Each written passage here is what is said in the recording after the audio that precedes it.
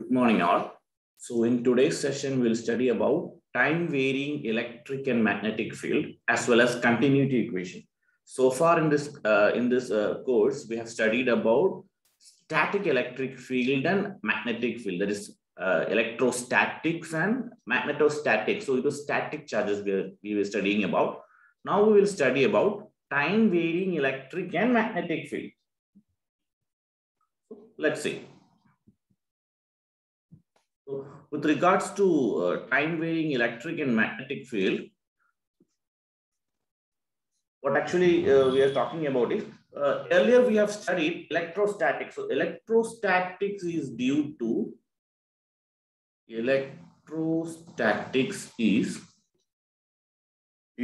stationary charges. For example, we have a positive charge here, and if we have a negative charge here, so then there will be flow of charge from positive end to negative end, like this it will be flowing. And if there is a negative charge is not there, then it will be moving towards infinity. So this is how the charge will be flowing, and this is a electrostatic field. So this field will be electrostatic field. So this is what we have learned till now in second module. So if that charge is moving at a speed u, so I told you like the charge q is moving from positive to negative side, and if there is no negative side, means it will be moving towards infinity. So it will be moving out, coming outside. So from the positive charge, so it is called electrostatic field. And if they are moving at a speed u, then dq by dt is equal to I. So if charges are moving at a speed u, therefore dq by dt, that is the speed that is the movement of charge with respect to time, it will be equal to the current I. So you already know that since it is at a constant speed, then that is I will be a constant, right? So if this current is constant with respect to time, then it produces a static magnetic field or magnetostatics. That's what I studied in module 3. So if this charge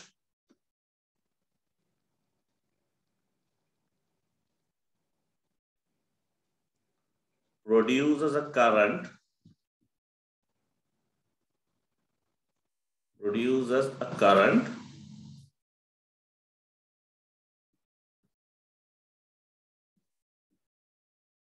that is static with respect to time,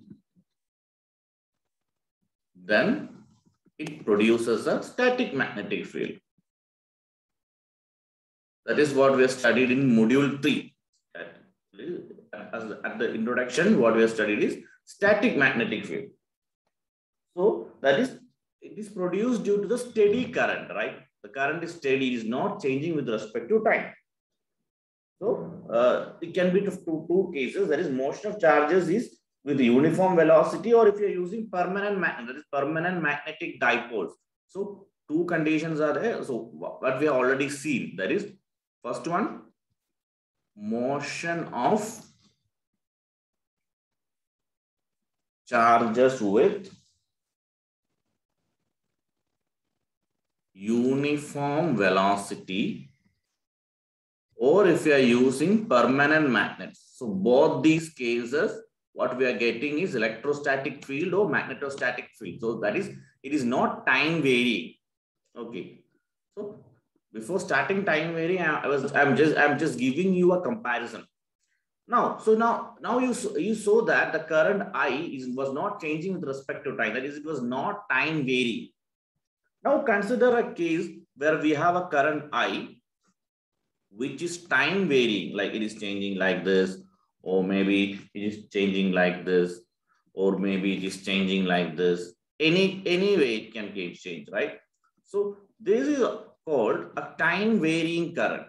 So this is changing with respect to time. So it is called a time varying current. So it will be having a time varying electric field. So this can result in a time varying electric field. So initial condition, it was from stationary objects or it was with uniform velocity. Now what we are having is the current is changing with respect to time. So it will be producing a time varying electric field, and which in turn will have a time varying magnetic field. And there will be a time varying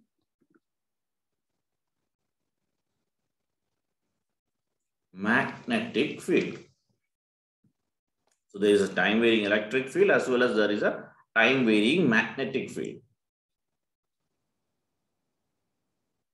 So in order to get a time varying magnetic field, there can be different conditions. So initially, all this experiment was done by Michael Faraday. So we have a Faraday's law of electromagnetic induction, which we will be learning. So Faraday observed that it is an ammeter and a closed circuit here. So Faraday observed that a magnet, which when it was kept at stationary position, there was no current being induced. Of course, you might have studied these things in transformer. That is because now in this semester you have DC machines and transformers. So this principle, same principle here. So, but when the conductor was moved towards the circuit, or that is, it will be having coils, and also it is when it was moved close as well as it was moved away, you could see some deflection in the galvanometer or ammeter which he was using. So time varying magnetic field can be obtained by moving conductor. Either the conductor should be moved, or it can be by moving the magnetic field. So it can be either by moving the conductor, or it can be either by moving the magnetic field. So in that case, a time varying magnetic field, it can result in the production of an EMF. So two types of EMF will be produced. Two types of EMF will be produced. So first one is statically induced EMF. Statically induced EMF. So that is what happens in a transformer, because transformer is a static device. And second one is a dynamically induced EMF. Dynamically induced EMF. So the intersection of time varying electric and magnetic field results in because when in case of a time varying current, we will have a time varying electric field, and so we will have a time varying magnetic field, and that results in the production of EMF and all. So the electric field and magnetic field are dependent on each other. So the intersection of time varying electric and magnetic field result in a wave called the electromagnetic wave. The intersection of time varying electric and magnetic field results in electromagnetic wave. So about this we are studying in the coming modules. Now there is no need of going deep into this. So normally they ask you to write short notes on time varying electric and magnetic field. So this is actually the basic idea that you should give the electrostatics and magnetostatics. It was like this, the current was not changing.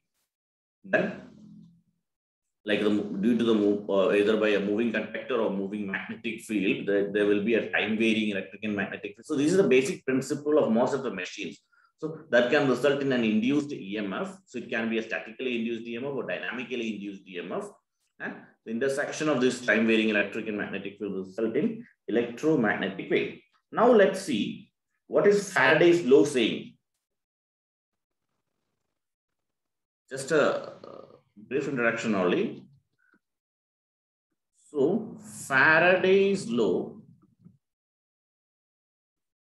Faraday's law states that induced EMF E is equal to minus N into d phi by dt, where E is the induced EMF. So induced EMF E is equal to minus N into d phi by dt, where E is the induced EMF and phi is the change in flux, and N is the number of turns of the coil.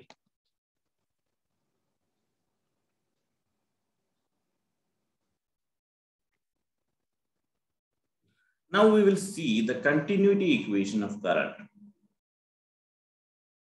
So for that, we'll consider, so write down, consider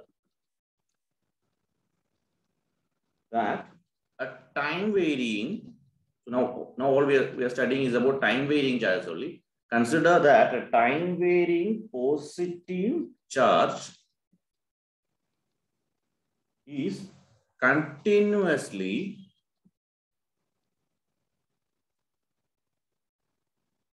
distributed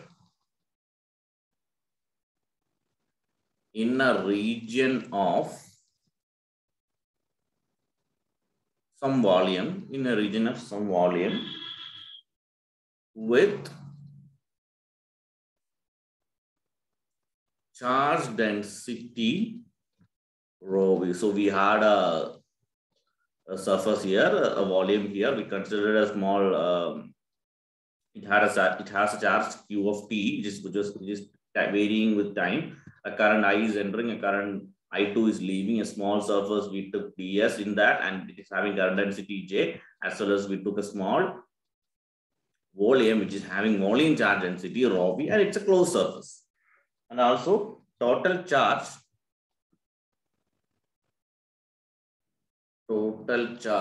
Q of t. Total charge is equal to Q of t, and it is time varying.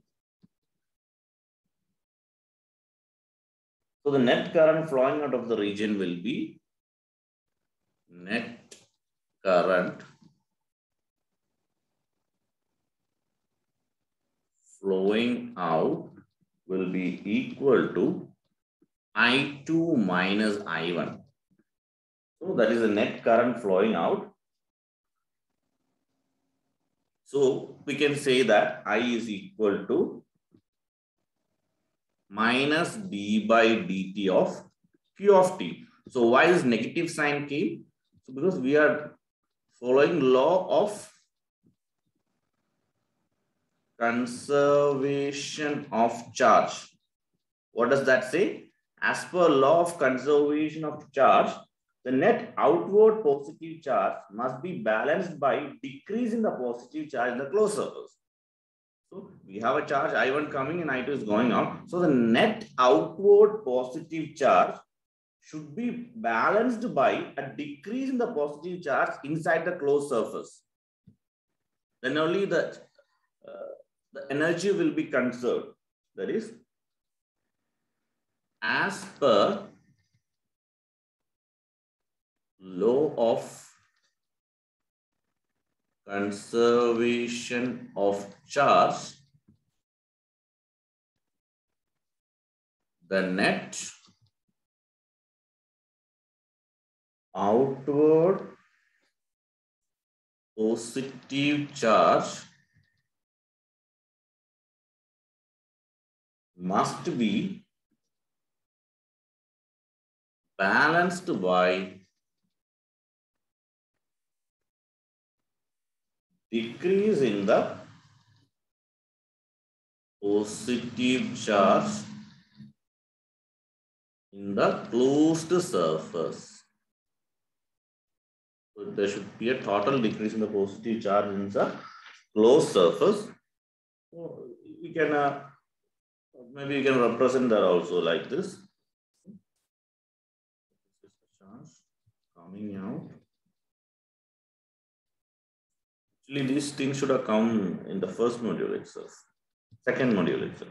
So we can write I is equal to closed interval over S J dot ds, where J is the current density, which is equal to minus dqi by dt, which we have realized some negative sign because of law of conservation of charge.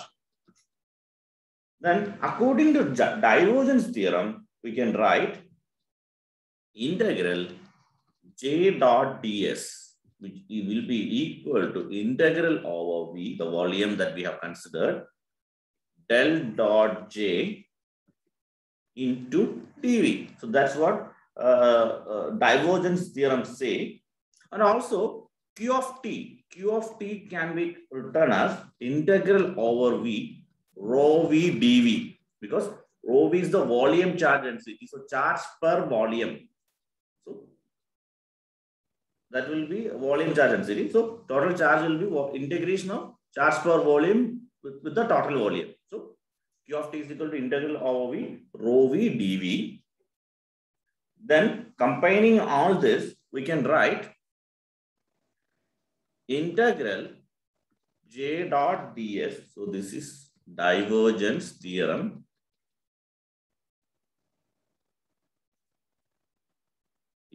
So integral J dot ds is equal to minus d by dt of, so q I will replace by integral over v rho v dv.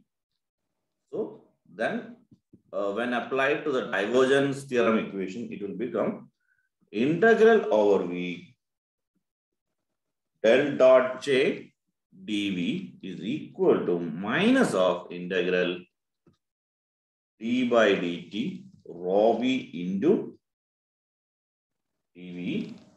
So we can write del dot j is equal to minus dou by dot t of rho v, and this is what we call the differential form of, so from this equation we get here, reach here. This is called the differential form of continuity equation. So we call this the differential form of continuity equation. So this is very important. Understanding of all these things are very important. So the current or charge per second. So what we can say, the current or charge per second diverging from a small volume per unit volume or closed surface per unit volume is equal to the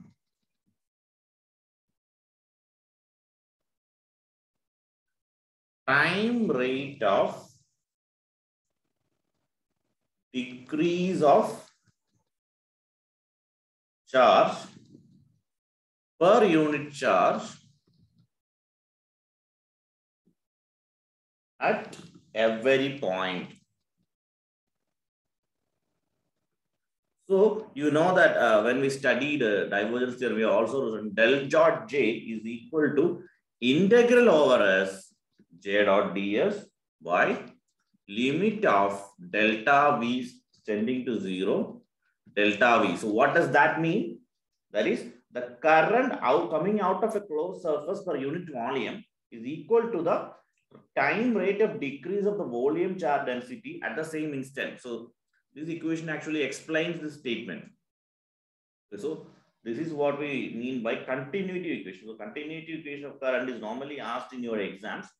So this is what you should realize: the law of conservation of charge. The net charge coming out should be balanced by a decrease in the charge inside, and then you should realize it with respect to Q of t is equal to integral V rho of t rho V dV and rho V dV. Everything you know, whatever it is, whatever all this, because in this figure everything is marked. And then you should apply the divergence theorem, and finally you should say that del dot j is equal to minus dou by dt of rho V.